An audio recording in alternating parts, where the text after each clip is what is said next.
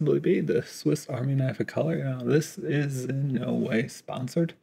This is just me making a video about a tool that I use when I color things. This tool, I got access to this tool a while ago on version 1, and then yesterday it was released in preparation for a public release for version 2. So a lot of new features that I haven't even looked at. A lot of new ways, my brief glance at it, I was like, yeah, this has answered a lot of the questions and things that I wanted out of the version 2 upgrade.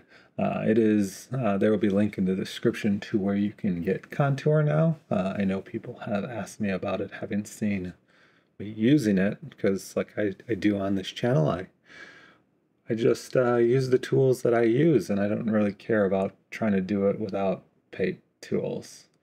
That's a problem. Maybe you won't like and subscribe, but if you do like seeing some of the fancy dancy secret stuff, yeah, hit that like button. For now, just to date myself a little bit, I went and saw Alien Romulus yesterday, and yeah, my wife is 1 week from giving birth, and they did do one of the most... Oh, let's not have a spoiler, but if you're a fan of the original and are expecting a birthing scene, there is one. Don't you worry. But yeah, anyways, let's just hop in to... Oops, this has a lot going on already. Where should we start? So yeah, we are recording, I believe. Everything looks the same on all my monitors. So yeah, this is in the DieSim page of my PowerGrade. I've been playing around with DieSim, not Dyson, DieSim. So we're just going to turn that off, power windows off, all that. We're going to just turn this up and go. Let's start with create a new version, just so I don't forget. Put today's date in that I made it today, 8/16/24. Did not give it a descriptive name at all. So we just have the CST coming in from Red Color. A lady at a library, a bookstore, whatever you want to call it. Here is my normal upstream node tree. Turn that one off. We turn that one off. We turn both of these off. Oops. And we'll turn this one and this one and this one, because we're only looking at this one today, contour. You can see here, just like that, we are using JP2499 as the DRT, and that's going from, we want to go from Davinci Resolve because we turned off other things.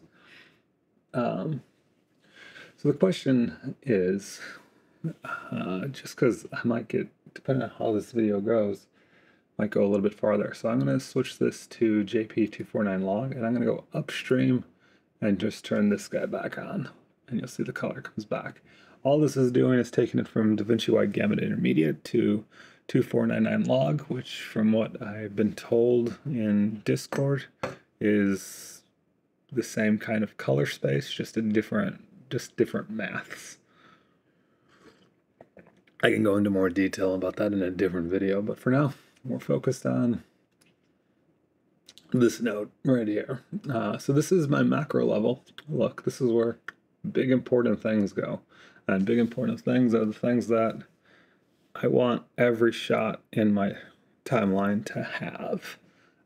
It's in layer 4 because how the new layer stacks work, I still haven't really figured out the best workflow for what should I put in the timeline layer, what should I put in clip group layer and all that, and I figure they're going to change the rules on that, so I'm not getting committed.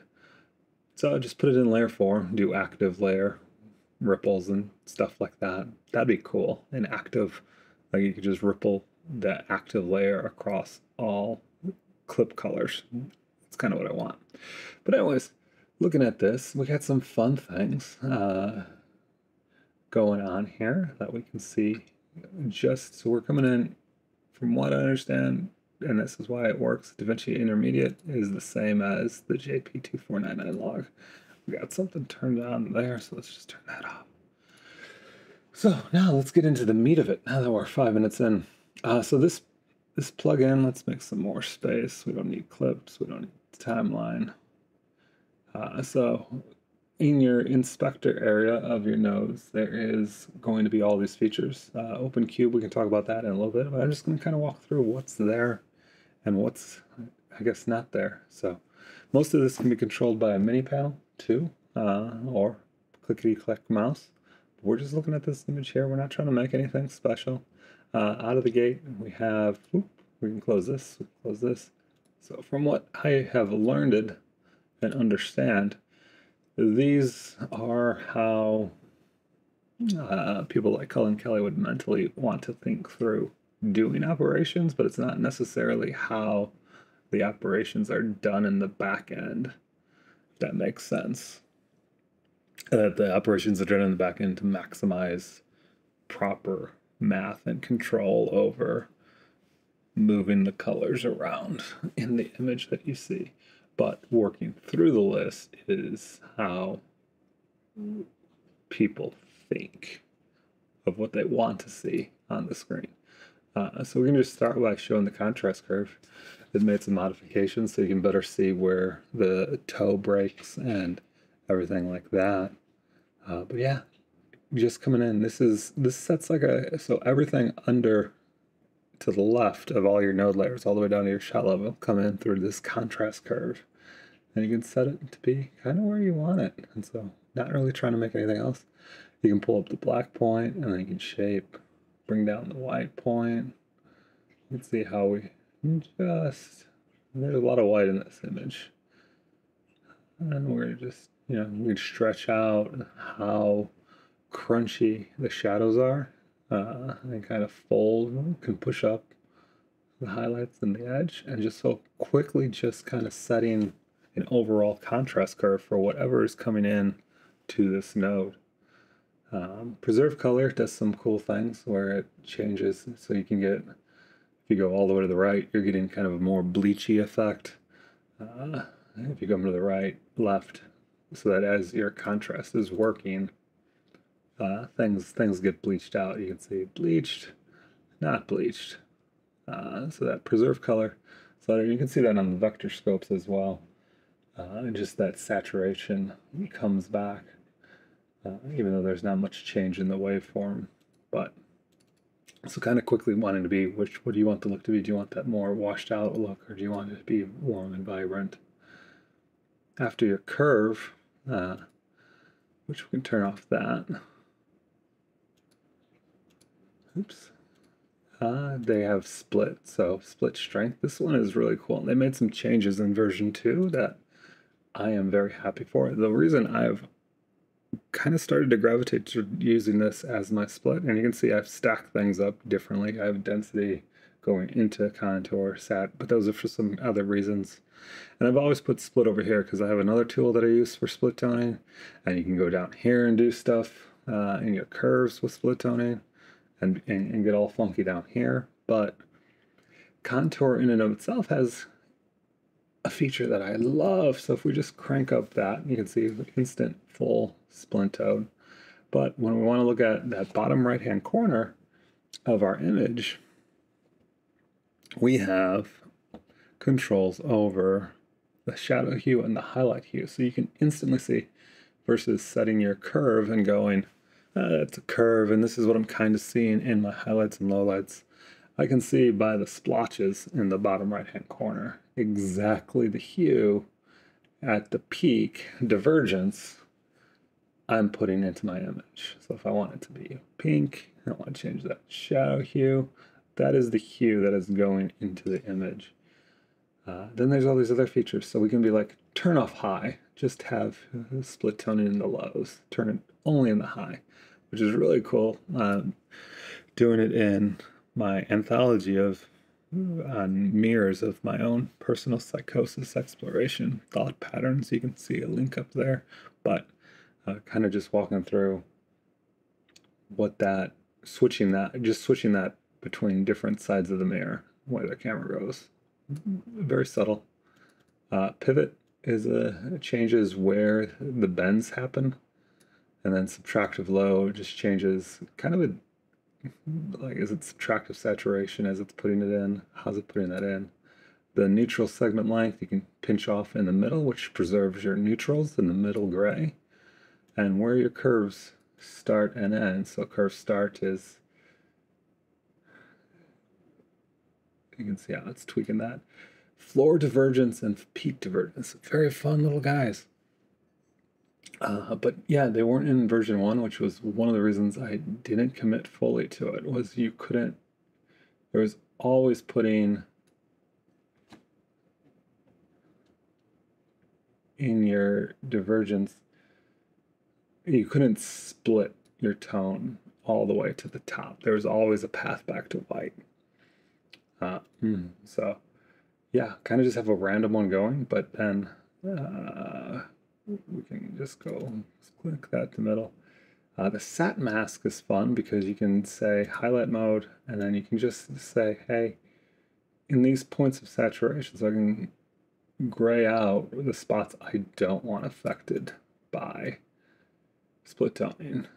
And so I can just kind of find where I want that. And so her face and everything like that, that should stay neutral, are not affected by the split toning. It only goes everywhere else.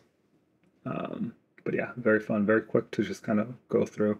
And honestly, seeing what the color is in a splotch versus seeing it on a ramp or seeing it elsewhere is so nice.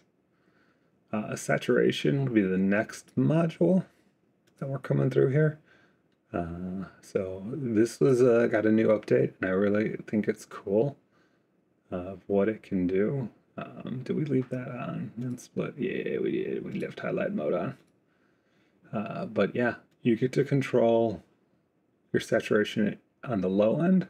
So if you look at the vector scope,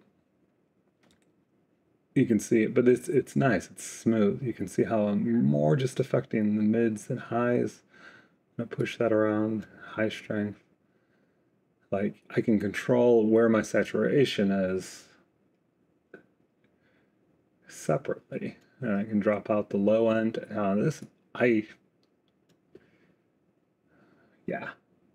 I'm still going through and updating things. But yeah, it also has loom masks so that you can control where these pushes in saturation are happening, so you can make sure and be kind of sneaky to keep your neutral still and kind of keep things where you want them. But you can turn that off, and we can say just very subtle tweaks and changes to that low end. So cool that you can just slide it on one end versus the other. Very, very smooth, very subtle. The whole goal with this plugin is to be subtle and not be aggressive. It doesn't want to break the image. It fights, it tells you, don't do too much, you goofball. Why are you trying to make things much? The density, that filmic density, so we just crank that out and then see what happens there. You can see it kind of tweaks that red, those red highlights in the background, her skin. You kind of make some adjustments there. You can kind of see, turn it on, turn it off, turn it on, turn it off. It also has hue rotation as well, so you can be like, I want to make her the Hulk. So hitting up on the reds and yellows, you can kind of mess with her skin saturation. Yeah, you never know. Just kind of whoop, whoop, make her, and we could go back and hit that green saturation somehow. Make her vibrant. I don't know. Roasty. Yeah, it's nice. She's kind of green. But yeah, just very nice on that. We can reset quickly to baseline. But yeah, just simple hue rotations. Focus kind of just makes an adjustment to how tight it stays on that hue. You can do another luminosity mask to kind of just see where it's hitting and just be like, just touch the colors there based on that mask. Just by sliding and controlling that. So I mean, yeah, just kind of quickly walking through all those things. And then yeah, there's help if you need help, which, oops, that takes me to the contour manual book. All right, cool. But the cool thing is, I'm pretty sure that part of the plugin, you're going to be able to boop, push it and get in, and then there'll be access to the Discord channel where you can actually talk to me, Cullen, and other people that are very, very smart. You probably don't want to talk to me. You probably want to talk to the very smart people in the Discord community as well, and pass around, because you can, all these numbers, a lot of numbers there. If you're like, hey, I like that, you can export the profile and it just kicks out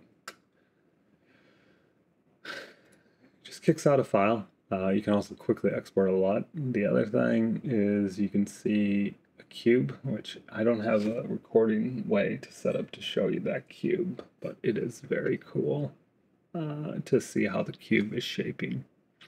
But yeah, I've been using it for a lot of things. I've built it into my note tree, and that's why, like, I would say I'm not sponsored by it at all, but I am a strong proponent of it being, you could say, a little bit of a Swiss Army knife. And I do it here. I'm going to probably have to revisit how 2.0 affects the choices I've made in the past, the choices I'm going to make in the future. But yeah, kind of about 15 minutes, so we're going to wrap that up.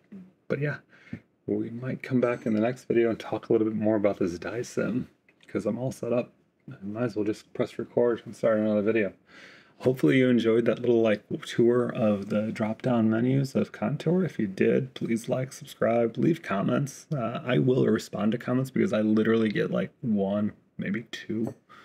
It's not like one of those other channels where there's 1,000 comments and the person who made the video is never going to respond to your question.